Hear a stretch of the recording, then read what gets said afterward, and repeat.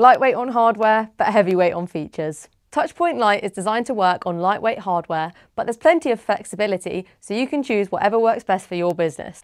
Whether that is that you want something handheld, or attached to a lanyard, or even a larger screen on a static stand, there's something for every setup. So let's take a look at the smallest handheld options first. Let's go. Integrating TouchPoint Lite on a payment device means you get the ultimate all-in-one EPOS, where you can take orders, payments, view reports, and even do refunds, which is all perfect for busy bars and beer gardens. The current options for integrated payment devices are the Dojo Pocket or the Stripe S700.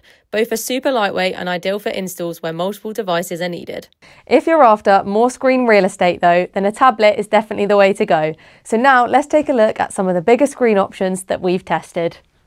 From the smallest to the biggest, we've tested and approved the Samsung Galaxy A9, the Samsung Galaxy A9 Plus, and the Samsung Galaxy Tab S8 Ultra.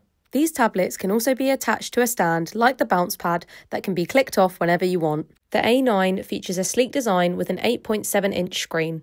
The A9 Plus bumps up the screen size to an 11-inch. And the Tab S8 Ultra takes it a step further at 14.6 inches.